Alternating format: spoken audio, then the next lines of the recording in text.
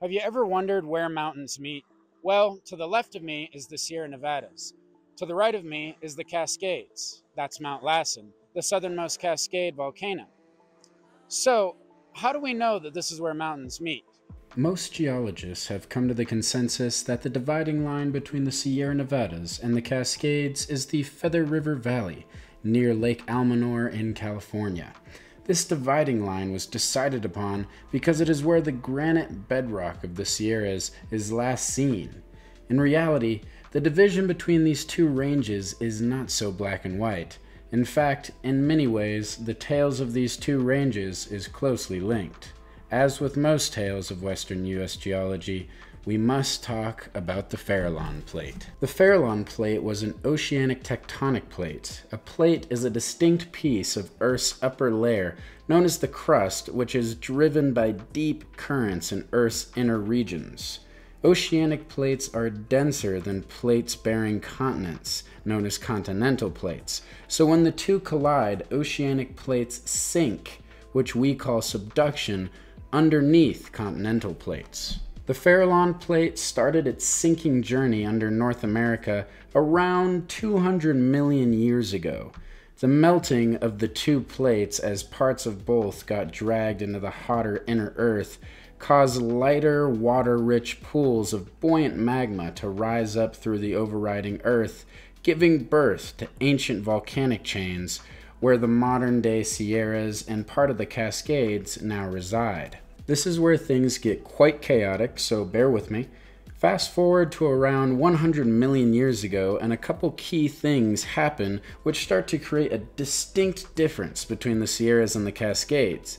Melted plate material didn't always make it to the surface, and in many cases, the magma would pool up in huge amounts underground, forming what we call basilisks, otherwise known as the most cursed word in the English language for people with lisp, but you can also call them plutons.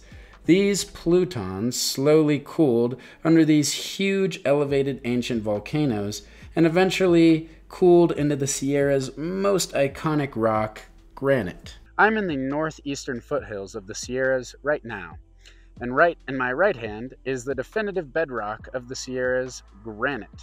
Why do we use granite to determine that arbitrary border between the Sierras and the Cascades instead of a volcanic rock, like in my left hand, dacite, which you can find in the nearby Lassen Peak area? Well, it's because volcanism also has occurred in the Sierras and is still sort of occurring in the Sierras. Therefore, I can show you this rock I found just a couple feet behind me. Like I said, we're in the foothills of the Sierras right now.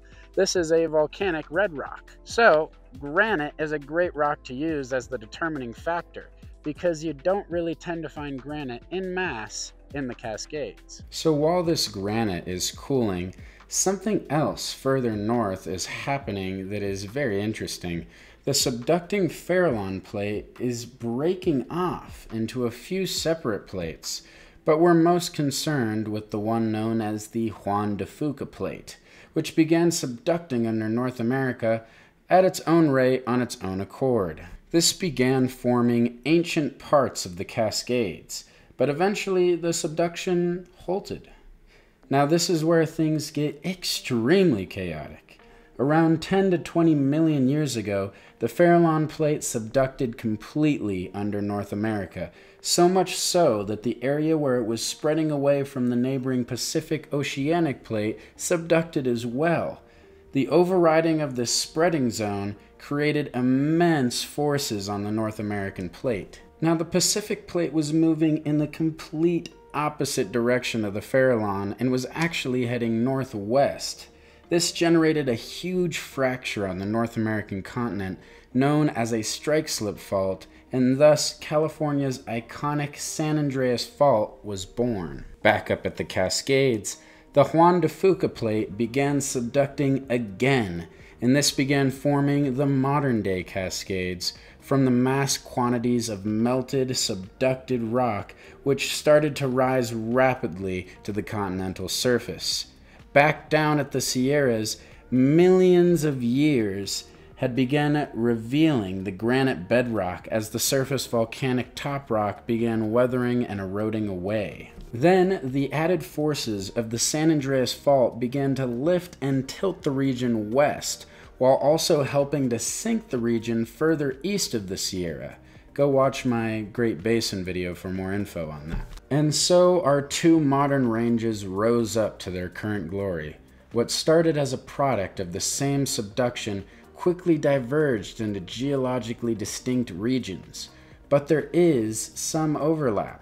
A lot of the rock types are similar, and some Cascade volcanism intrudes slightly east and south into the Sierra's granite boundary.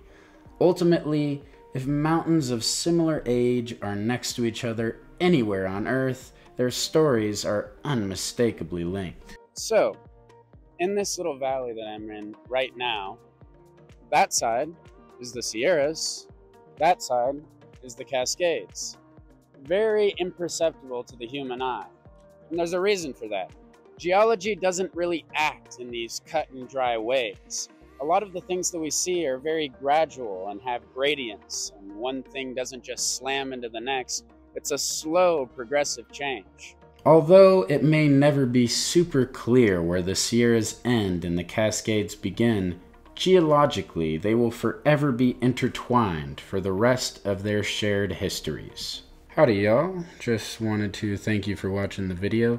Like, comment, and subscribe if you enjoyed. And just a reminder, new videos coming out every 2 weeks.